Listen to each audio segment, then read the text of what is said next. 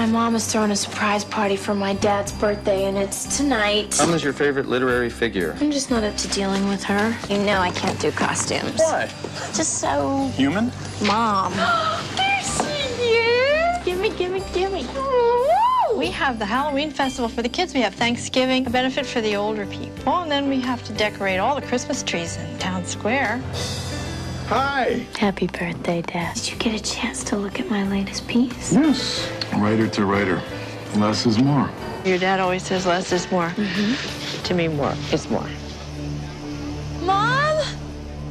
Gonna have to have surgery. Is she going to die? No, she's not going to die. I want you to move home and take care of her.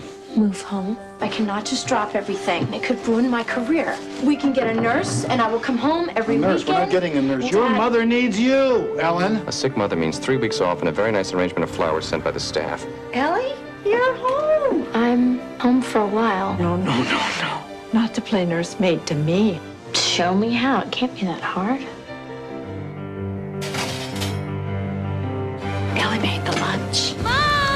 How would you feel about writing an introduction to my collected essays? I would love to. And wait, could you wash these for me? No starch. How do you do this every day in this house and no one notices? Ellen, I'm going to be working late tonight. There is nothing that you know about your father that I don't know. Why won't you participate in the most important thing in your life? Have you lost your mind? I am just tired. Being my mother is very tiring.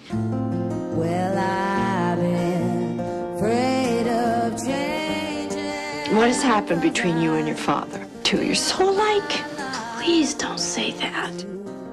The first time I saw your mother, she was so filled with light.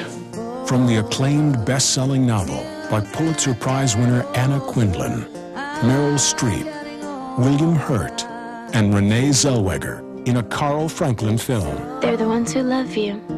That's what counts. One True Thing.